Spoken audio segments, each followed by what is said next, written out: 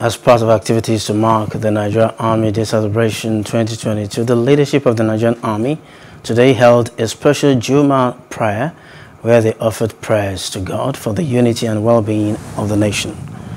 The JUMMA'AH was held at the 34th Artillery Brigade Central Mosque in Obenze, Owerri West Local Government Area of Imo State, with top military officers and their families unanimously praying to God. The Chief Imam, Colonel Sani Bello, in his sermon, called on all Muslim faithful to imbibe the culture of unity and shun every act of hatred and wickedness towards fellow humans. For the past 159 years of existence of the Nigerian Army, we have been celebrating every year, and this is another year that we are celebrating.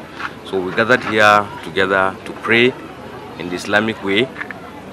The same way on Sunday there will be Christian service where we also pray in the Christian way, so that we pray for the Nigerian Army, pray for the nation, for the unity of the nation, and pray for our troops that are everywhere performing, for their safety and for them to achieve what took them to wherever they are operating.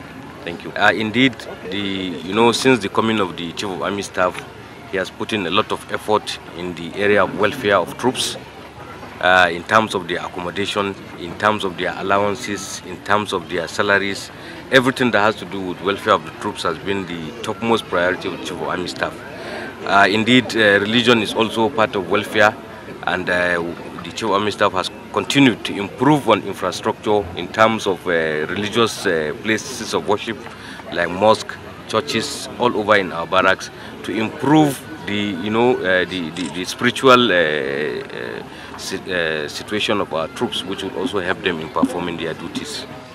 Hello, hope you enjoyed the news. Please do subscribe to our YouTube channel and don't forget to hit the notification button so you get notified about fresh news updates.